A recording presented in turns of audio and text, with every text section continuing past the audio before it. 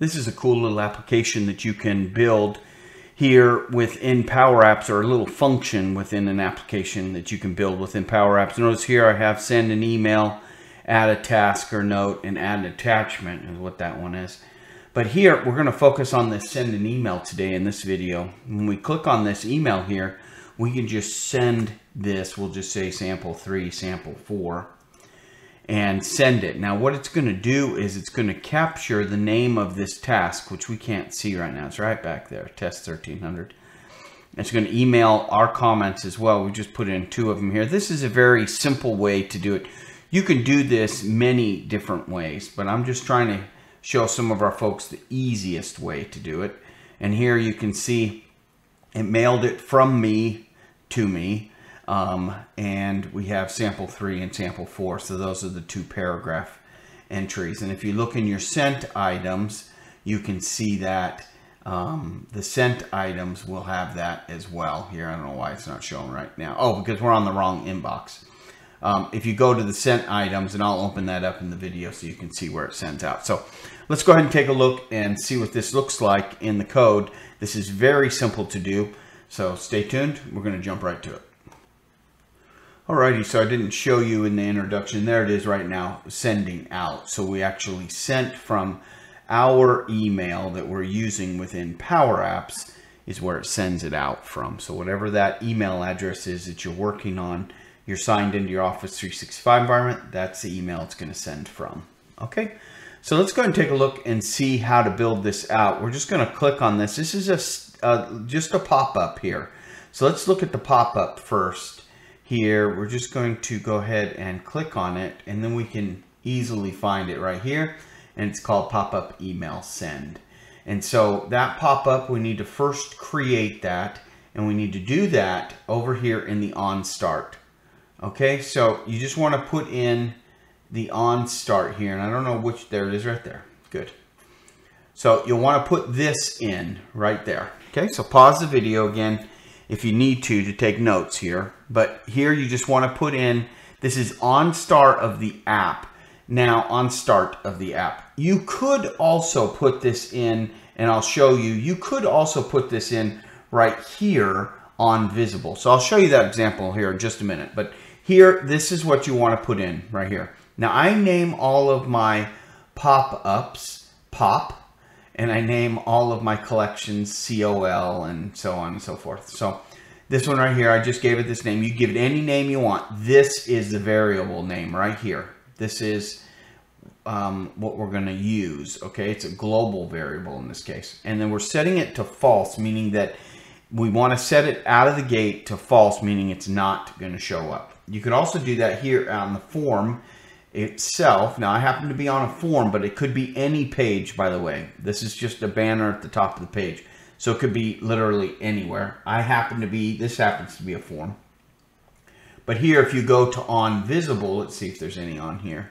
I have an update. Okay, so here's some collections that I do for this app right here. So you could do that set right here inside of here, right? So, and then name your variable and go on from there. The only thing to remember here is if you do it in the app, you need to do a right click and say run on start, okay? And if you do it here inside of the form in the on visible, that means anytime anybody goes to this screen, meaning it's visible, on visible. So to see that working, you're gonna have to click on another screen and then go back to it. And then it will work. And so if we look at this variable right now, we can go into our variables. I'm just clicking on the 3 dots here. Okay, and you can see it's somewhere in here, global variables. All right, and then you can see it, there it is right there, pop email. It happens to be set to true. So why is it set to true? Because this is open, okay? Now, continuing on that strand with the variable, let's go ahead and select this and see what it is that we're doing. So we're setting right here, pop email to be true, okay? And then when you look at this cancel button right here, pop email is false, Okay, so these variables aren't that hard to build, and pop-up screens not that hard to build. So I know I've just gone over setting up the variables so far. We're going to talk about how to set up the actual pop-up here in just a moment. But setting up the variables is easy peasy. Okay, so if you're intimidated by them, don't be. It's really not that difficult. Remember, you could do it here in app, which is on start, or on the screen itself, which is on visible, and you just run that set command or collect or whatever it is that you're doing. In this case, we're doing a variable for this. Now, how does that make sense? How does it relate to the pop-up itself? That's a great question. So I know you'd ask it if you were here. Notice here that the email, all of the contents of this pop-up is in a group. And if I click on the group itself and I go to visible, not on visible, but visible, notice that it says pop email delivery. Okay. Now, I was a little sloppy here. I named this pop email send. Usually what I do for my groups, let's take a look at another example here real quick here. And I'll show you, it's easier, I think, to name them right here. So this group right here is another pop-up, okay? So let's go ahead and go into there real quick, and we're just gonna click on that, and there's another pop-up, and you see it right there?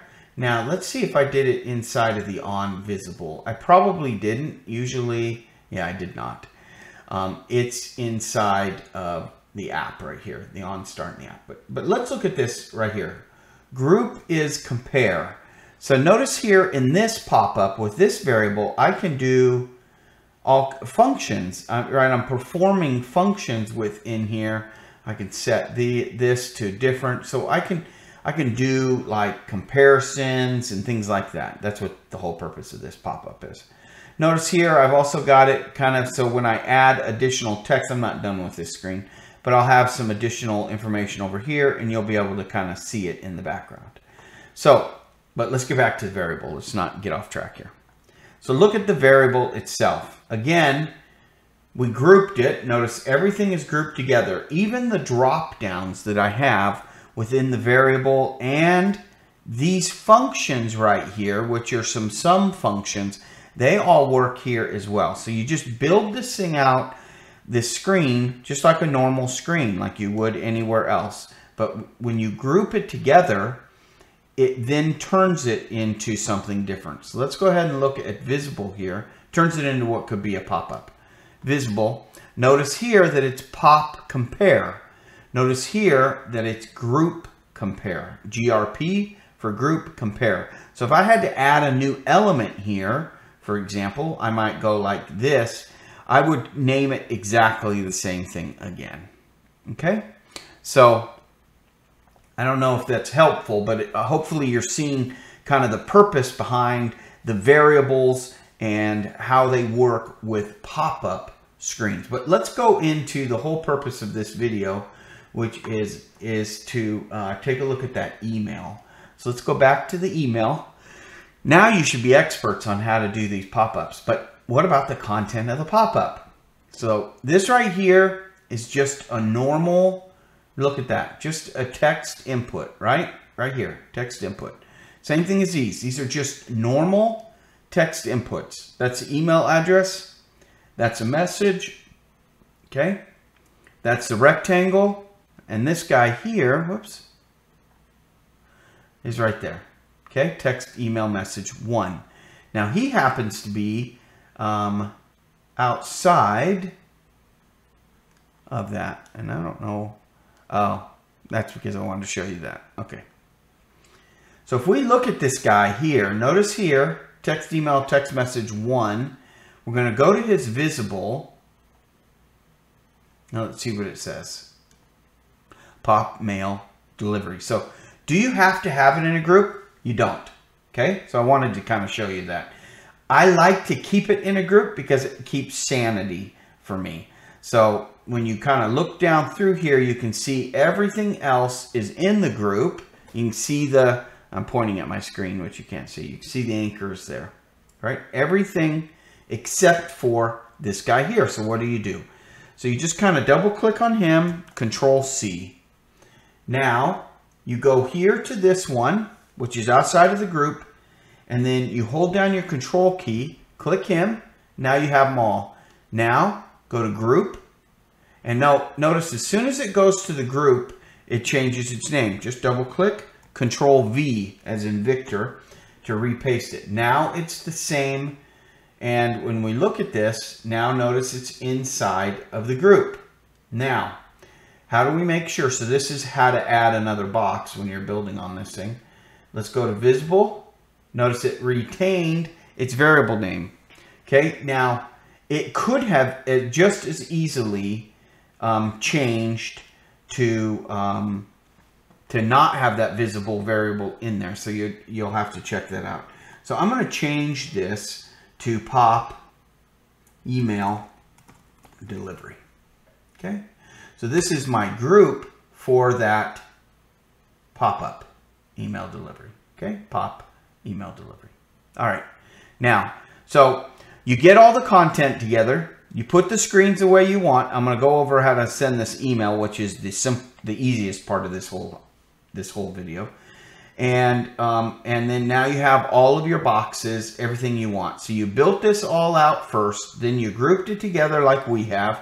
You made sure visible's here, and now let's go ahead and look at the programming just for these things. First of all, we want to set that pop email to false, because right now, because we clicked on here, it happens to be set to true. We want to set it to false if they hit cancel. That's easy. And then here's the send code. So let's go ahead and take a look at this real quick. So this right here is a connector. Office 365 Outlook Send Email V2. If you go over here to your data, you'll see I have mine loaded, but you can say right here, you can say Office 365. I don't know if it's going to show up because I have mine loaded. Let's go ahead and go down to it right here. Where is he? This guy right here. Office 365 Outlook right there. See it? So that's the one that you want to load. Unfortunately, I already have it loaded. So you would just go here and say Office 365 Outlook. Okay? But I already have it loaded, so it's not going to show up. Okay? But that's how you do that. It's the Office 365 Outlook, then .send email, version 2. Text email address, that's the first one right there. Do you see it kind of highlighted under there? Okay. Active task. Now this is text that we want to add in the subject of the email message. This is the subject of the email message. var edit task happens to be a variable that I collect, and then I'm pulling from it task name. Okay. Now, this could be right here, this could be the name of a, and if you see here, here's var task. Okay, it's pulling a whole bunch of data. This could be the name of your list, for example. Okay, I happen to be doing it from a variable, but you could do it from a list. This right here, text email message, is this guy right here. Text email message, right there. Okay, and then this right here is the and symbol, and this means that we're going to go down. Okay, return. Okay, and then another and the message 1. So let's go ahead and take a look at one of these. This might make it easier for us. So let's go ahead and just run this. We're going to hit send. Okay, and we're going to go back to it, and then let's see what the results actually. Oh, here's the results right here. Notice how we have some space right here? That's what this is right here. Oops. That's what these are, carriage returns, okay? And then we're going to put in the text email message 1.text, text email message 1.text, okay, which is this box. So we're saying that we're going to go ahead and grab that. That's our second. Right, so we're putting this one in, .text, and carriage return, and we're putting in the second box of information, and carriage return, and carriage return. Now, notice there that you have two sets of carriage returns. Notice that's a little big right here. Let's go ahead and clean that up a little bit. And we're going to go ahead and take this out, just kind of so you can see. Okay, so I'm going to take that piece out right there.